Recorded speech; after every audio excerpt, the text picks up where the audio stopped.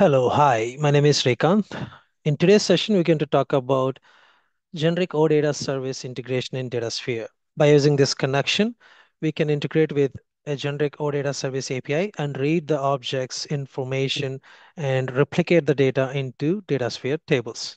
In this demo session, we're going to read the Northwind OData service API and extract the data from those objects into Datasphere tables. This Northwind service API is a test one, so you can use it, no authentication required. It's publicly available, so you can use it without any authentications. Let's create a connection and access this OData service API. So I'm going to go to the Datasphere and then start creating a new connection, create connection, and then choose generic data service API. You can look for that. Here you find it. And then the URL is going to be your service URL, which I can get it from this place. Copy this over to the Datasphere. And that's it. I'm not using Cloud Connector, so it's false.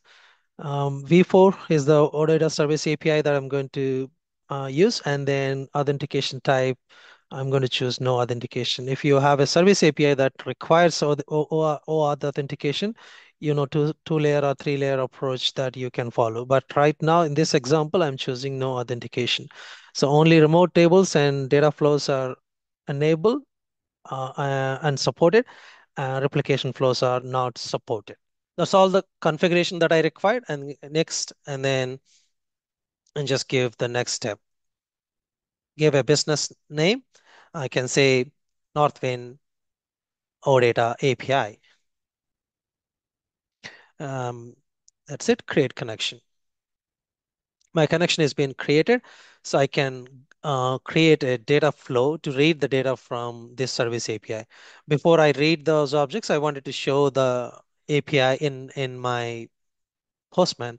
So this is my Northwind OData service API. I can have several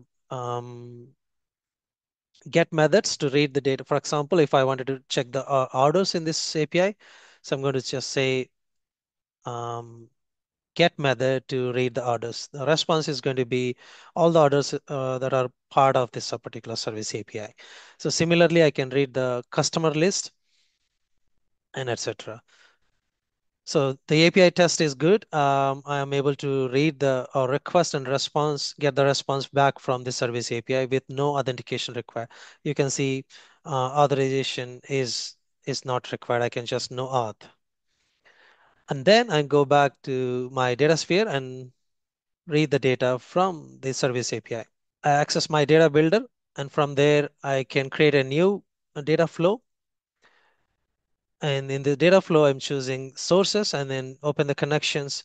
And I have my connections shown here for Northwind OData API.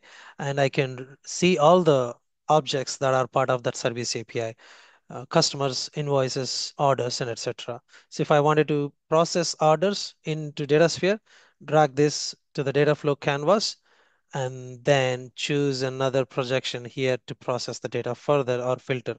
I can put a template as a target and then complete this data flow creation, but I'm not really going to go and create the data flow for this one. Instead, I just wanted to show you whether I have got the right data from orders object in the service API.